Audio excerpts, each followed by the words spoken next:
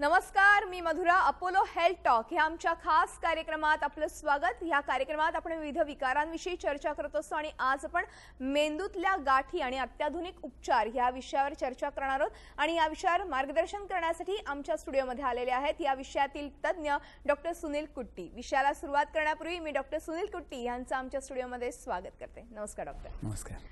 Doctor Sunil कुट्टी यांची थोडक्यात ओळख सांगायची झाल्यास डॉक्टर कुट्टी हे न्यूरोसर्जन आहेत आणि अपोलो हॉस्पिटल नवी मुंबई इथे ते कार्यरत असतात. त्याचबरोबर त्यांनी जपानमध्ये जाऊन मायक्रोव्हॅस्क्युलर अँड एंडोस्कोपिक न्यूरोसर्जरीमध्ये पदवी संपादन केली आणि गेल्या 12 वर्षांपेक्षाही अधिक काळ त्यांना ह्या कामाचा अनुभव आहे. चला तर आज आपण एकूणच मेंदूतल्या गाठी आणि अत्याधुनिक उपचारांविषयी त्यांच्याकडून अधिक माहिती जाणून घेऊयात. डॉक्टर, पुन्हा एकदा स्वागत आहे. सगळ्यात पहिला प्रश्न मला हा विचारायचा आहे की मेंदूतल्या गाठी होणं म्हणजे नेमकं काय आहे आणि काय कारण असू शकतात ह्याची आणि लक्षणं काय? आतापर्यंत खूप रिसर्च झालेला आहे या बाबतीत आणि overall final conclusion has bin that there is no specific cause. तर तसं काय कारण म्हणून काय आपण नेमकं ठराविक कारण म्हणून काय आपण सांगू नाही शकत. Genetically it is transmitted in around 1% of the population, so it's a very small fragment. So it is not at all की तुमच्या आईला किंवा वडिलांना ब्रेन ट्युमर झालं होतं तर तुम्हाला पण होणार, असं ऑलमोस्ट बिलकुलच नाही आहे. तो तसं genetically the tumour being transmitted is in less than 1%, and that too in very specific cases that we have an idea usually about कि these are ones which can be transmitted genetically.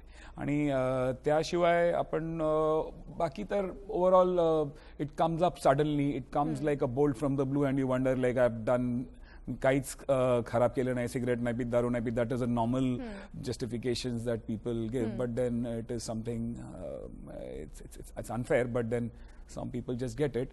But the good thing is आजच्या काळी, I mean today is the best time to perhaps seek treatment for these things. We have treatment for almost all types of brain tumors. Yes, depending on exactly नेमकं काय आहे, कुठलं ग्रेडचं आहे, त्यावर prognosis तर बदलतो, पण ट्रीटमेंट तर सर्व प्रकारच्या घाटीसाठी आपल्याकडे आता अवेलेबल आहे. काही सम of them R completely curable also. There are so many, so it is not that it is a death sentence at all. Yes, it is a setback in life, but then we can actually overcome. Human beings are meant to overcome obstacles, and that we've been as a race we've been trying to overcome obstacles. So at one point of time diseases which were incurable have become curable. Similarly with brain tumor, या परिस्थितीवर आपण पोहोचले जिकडे आपण पण brain ट्युमरवर मात करू शकतो. बरोबर आहे. आता तुम्ही म्हणालात तसं की आता आपण आपल्याकडे इतक्या अत्याधुनिक सोयी सुविधा उपलब्ध आहेत, उपचार उपलब्ध आहेत आणि नक्कीच आपण ब्रेन ट्युमरवरती मात करू शकतो. पण बऱ्याचदा काही पेशंटच्या बाबतीत ही काही लक्षणं दिसत नाही आणि सडनली ह्या सगळ्या गोष्टी समोर यायला लागतात. मात्र नेमकं काय होतं जेव्हा ब्रेन ट्युमर होतो? येस, आत्ताच्या काळी काय झालंय की आता MRI, CT स्कॅन हे सर्व आपल्याला इझिली अवेलेबल झालंय. त्यामुळे हे सर्व गाठी जे आहेत त्यांचा पिकअप रेट खूप वाढलाय आता. Because if you ask me, there are tumours with which people would dye and then later on when autopsy was done we would peak up that. That was the case maybe 20 years ago. But now those things are done when they are alive because we get a scan done for anything and the tumor shows up. So many times patient has no symptoms, they're getting scan done for something and then you pick up a tumor. There are many instances like that. And खरं म्हटलं तर आपण tumour पिक केलं आणि त्याला operate करून काढायचं तसं पण नसतो. काय गाठी खूप छोटा असतो, त्याला आपण ऑब्झर्व करू शकता. कधी कधी ते संपूर्ण जीवनकालात तो वाढत नाही, कधी कधी तुमच्या एज अनुसार त्याला ऑपरेशनची आवश्यकता नसतो. असं असतो. फक्त ट्युमर दिसलं आणि त्याला काढायचं तसं पण रूल नाहीये. पण येस, एकदा दिसलं तर आपल्याला त्याचं काय होत आहे ते जाणीव संपूर्ण करून घेणं आवश्यक आहे. तर इन्व्हेस्टिगेशन आणखी लागणार, बहुतेक डॉक्टरचा फॉलोअप लागणार आणि मोठं असलं सिम्पटम्स त्याच्यामुळे होत असलं तर आपल्याला ते काढावाच लागणार. आणि जेव्हा आपण सिम्पटम्स बद्दल बोलतायत तर the most common element for which a patient goes to a doctor usually, one of the most one is headache. बरोबर. आणि अनफॉर्च्युनेटली ब्रेन ट्युमरला पण तोच सिम्पटम मोस्ट कॉमन आहे. तुम्ही विचारलं तर common headache could be because of a migraine, because of some stress, because of so many 100 causes. If I go out in the sun I might get a headache. If I have not eaten वेल, मी बरोबर जेवलं नाहीये तर मला headache होऊ शकतो. तर त्याच्यातून आपल्याला लिटरली फिल्टर करून आपल्याला तो पेशंटला खोदून काढायचा ज्याला हेडेक ब्रेन ट्युमर मुळे होऊ शकतो. तर त्याच्यासाठी few thing red flags R there. Red flags means apart from headache there is any other neurological definite.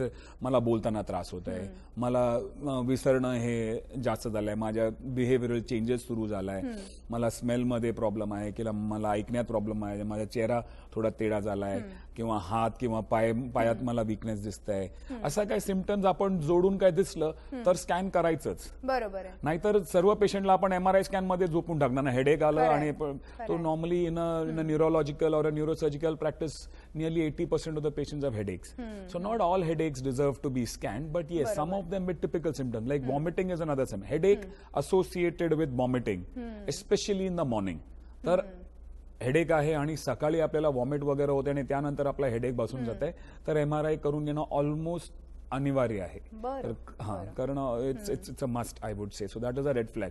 So people who come to me, 2 patient आले, एक हेडेक सांगितलं, दिवसभर आहे, कधी कधी संध्याकाळी होतो जास्त, मी काहीच नाही करणार. नेक्स्ट पेशंट आला, हेडेक आहे, सकाळी मला जास्त असतो, उलटी करतो, आणि त्यानंतर मी स्कॅन करून घेणार.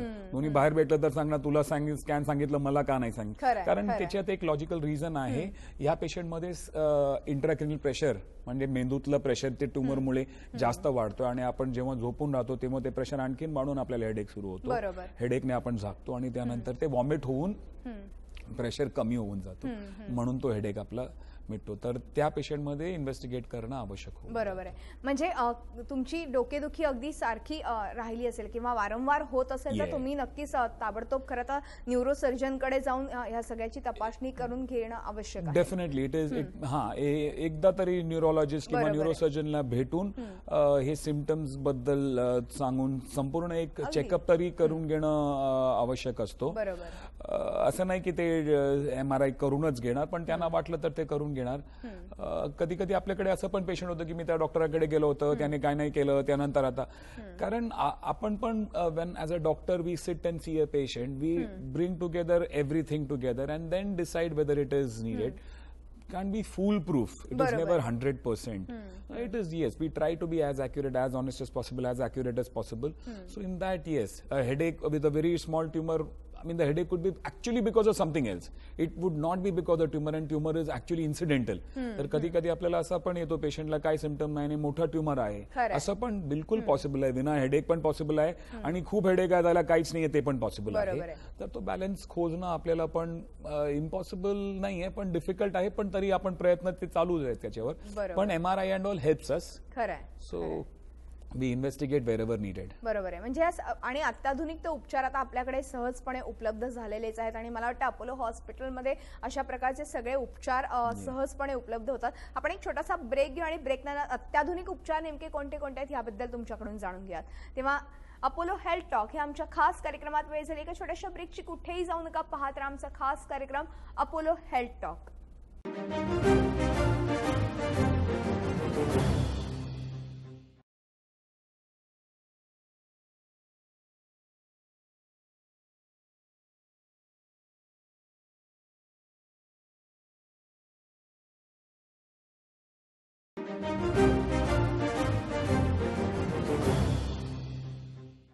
ब्रेकनंतर अपोलो हेल्थ टॉक हे आमच्या खास कार्यक्रमात आपलं पुन्हा एकदा स्वागत. आणि आज आपण चर्चा करतोय मेंदूतील गाठी आणि अत्याधुनिक उपचार पद्धती, आणि याविषयी आपल्याला मार्गदर्शन करतायत डॉक्टर सुनील कुट्टी. ते न्यूरोसर्जन आहेत अपोलो हॉस्पिटल नवी मुंबई इथे. आपण पुन्हा एकदा चर्चेला सुरुवात करूया. डॉक्टर, ब्रेकवर जाण्यापूर्वी आपण एकूणच मेंदूतल्या ह्या गाठी कशा निर्माण होतात, त्याची काय लक्षणं आहेत हे जाणून घेतलं. मात्र अत्याधुनिक उपचार पद्धती देखील आता आपल्याकडे उपलब्ध आहेत. पण ह्या अत्याधुनिक उपचार पद्धतींमध्ये मला एक इथे गोष्ट सांगावीशी वाटते की आम्ही असे काही व्हिडिओज बघितलेले आहेत की काही जण गिटार वाजवताना किंवा चेस खेळताना ऑपरेट केलं जातं. म्हणजे हे कसं काय शक्य आहे? म्हणजे त्यांना अगदी त्यांना कुठल्याही प्रकारची भूल न देता हे ऑपरेशन सहज शक्य आहे का? एक याच्यात असं आहे की ते गिटार वाजवतात ते इम्पॉर्टंट नाही, आणि आपण ते करू शकतो ते इम्पॉर्टंट. ते का करतायत तसं ते इम्पॉर्टंट आहे पहिला. की कुठलंही पेशंटला आपण शुद्धीत ठेवून असलं मोठं ऑपरेशन करणं हे नॉर्मल नाही आहे. Normally we have very good अनेस्थीजिया techniques available now, very safe अनेस्थीजिया techniques. So most of the patients R put under general anesthesia, are completely rendered unconscious, and then we operate. That is how we युटिली follow. But then there are certain cases, काय काय patients मध्ये असतात की त्यांचा main job आहे guitar वाजवणं. आता tumour आपण प्री ऑपरेटिव्हली हे ट्युमर कुठे आहे बघतो, आणि मेंदूचा हा एक खास आहे की मेंदूमध्ये different areas R responsible for different functions. आपला मोटर स्ट्रिप आहे, लेफ्ट साइडचा मोटर स्ट्रिप माझा राईट साइड कंट्रोल करतो, राईट साइडचा मोटर स्ट्रिप माझा left side. Sensory area that controls my sensations, or that helps me recognize what I'm touching, where I'm touching. So similarly, there are different areas. There is visual cortex, so which helps me see. So different parts of the brain are responsible for different function. So when a tumor is situated in an area, आपल्या हाताचा movement आहे, हाताचा coordination आहे त्याच्या जवळ, तर आणि जेव्हा आपण ट्युमर काढतो तिकडे कधी कधी असं असतं की नॉर्मल काय बॅरियर किंवा बाउंड्री नसतो की हा ट्युमर आहे आणि हा नॉर्मल ब्रेन आहे तुम्ही काढा म्हणून. कधी कधी हा बॅरियर खूप डिफ्यूज असतो, म्हणजे आपल्याला एकदम असं काही समजत नाही की इकडे हा संपला आणि पुढे नॉर्मल ब्रेन सुरू झालाय. तर आपण कधी कधी, आणि कधी कधी तो मिक्स्ड पण असतो, ब्रेन ट्युमर पण आहे हे पण आहे. तर आपल्याला काही वेळी हा डिसाईड करावा लागतो की मी हा संपूर्ण ट्युमर काढतो, कदाचित तो माणूस 1 वर्ष जास्त जगणार पण तो पॅरालाइज होऊन असणार, किंवा तो 1 वर्ष कमी जगणार पण तो चालता फिरता नॉर्मल माणूस म्हणून जगणार. तो एक डिफिकल्ट डिसिजन आहे, पण तो कधी कधी घ्यावा लागतो. तर या परिस्थितीमध्ये आपण डिसिजन घेतात, कारण ते वाचलेलं जे ट्युमर आहे त्याला आपण रेडिएट करून किंवा किमोथेरपी देऊन कंट्रोल करण्याचा प्रयत्न करू शकतात. तर या प्रकारचे पेशंट म्हणजे जे गिटार वाजवतात त्यांचं काय काय, for me happiness could be playing a guitar. And if as a doctor, if I remove that from a patient, if I take that from a patient, his happiness, then why am I operating? So that is where the idea of awake craniotomy comes in, where we keep the patient conscious, awake, and depending on where the area, where the tumor is. So if the tumor is close to the speech area, I would make him speak. So I would remove the tumor till the area where he starts stuttering, where he can't speak well, so till that I will keep going. So what I have done, मी काय केलं याच्यात, maximum possible tumour मी काढलाय आणि त्याला काय deficit नाही दिलाय. तर तो गिटार वाजवतोय, तर तो जोपर्यंत गिटार बरोबर वाजवतोय तोपर्यंत मी ट्युमर काढत राहणार, आणि जिकडे आपल्याला काय हडबडी दिसलं तेव्हा मी थांबून जाणार. येस, याच्यात असं आहे की मी थोडं tumour सोडतोय.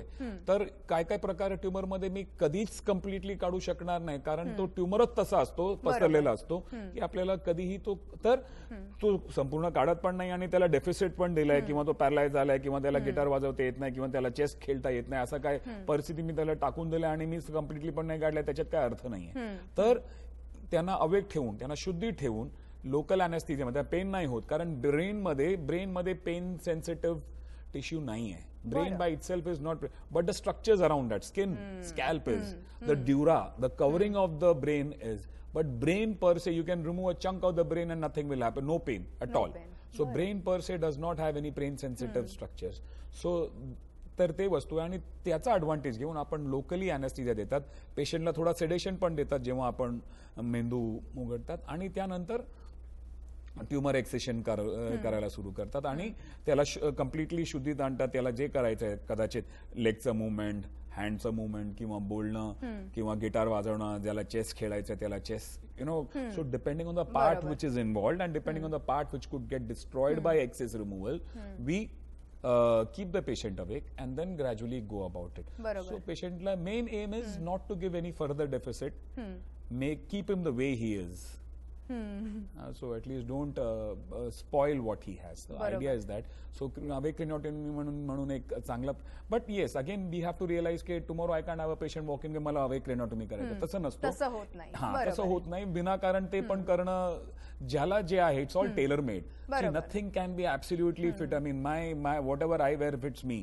So similarly it can be use for somebody who veg different, I mean who is of a different height. So similarly brain tumors also have to be very specific for each patient. It cannot be tailor, I mean it cannot be like mass produced. It's tailor made for each patient. बरोबर. आता तुम्ही मगाशी म्हणालात तसं की म्हणजे अगदी कमीत कमी भूल देऊन खरं तर पेशंटला आपण ही सर्जरी करू शकतो, पण काही पेशंटच्या बाबतीत हे सहज शक्य होत नाही.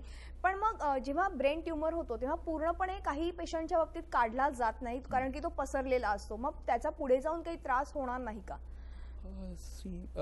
देर आर सर्टन केसेस ज्याला पुढे जाऊन त्रास होऊ शकतो, म्हणून आपण किमोथेरपी देतात त्याच्यात. Cancer, I mean if it is grade 3, grade 4, we give radiation. Excellent radiation machines are available. Previously what happened was radiation would come from one direction, hit the target. So all the tissue in that direction gets radiated. Now what has happened is we have machines over in our hospital which shoots from different directions. It is all computerized. So the target, so what happens is only and only the tumor receives maximum possible radiation. The rest of the normal tissue, they don't. So the normal tissue is well protected. So the range could be a millimeter or so around the tumor. So we've reached that kind of accuracy. तर आपल्याला radiation पण available आहे. तरी काय काय tumours असतात ज्याला काहीही करून आपण संपूर्णपणे मात देऊ शकणार नाही. But overall we try and keep the patient's lifestyle as normal as possible and give them as normal a life as possible for as long possible. बरोबर. But there are certain tumors which we can completely excise safely and forever. बरोबर. हे पण possible आहे आताच्या, होऊ शकतो. बरोबर. आणि दुसरं एक असतो की जेव्हा आपण सर्जरी म्हणून मनात सर्जरी आणतो तर इन्सिशन स्कार हा एक मोठा प्रकार आहे. आणि and in today's world wear कॉस्मेसिस is something which is cosmetically anything which is associated with cosmetics is sold like hot cakes. So it is something which plays on everybody's head.